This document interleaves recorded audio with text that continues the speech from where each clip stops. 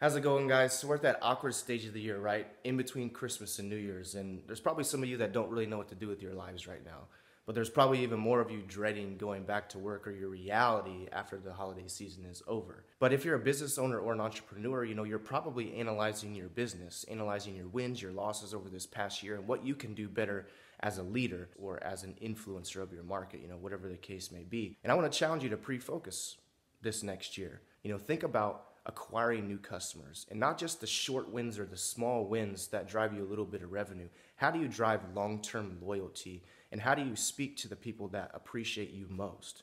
That's what you need to do if you want to be a thriving business. Not all of them are going to be the same. Not all people are going to value your message or your product or your service. Being able to understand what makes them tick helps you thrive. Think about it.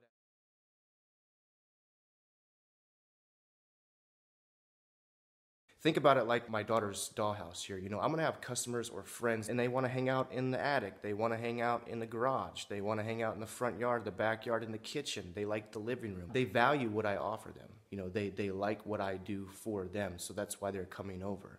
But I need to speak to them in different ways. I need to cater to them in different ways. And I need to create atmospheres and environments that they appreciate because they're all different. They're not the same.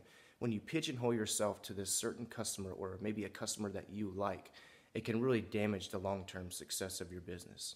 Be purposeful with everything you do, guys. And always remember to pre-focus.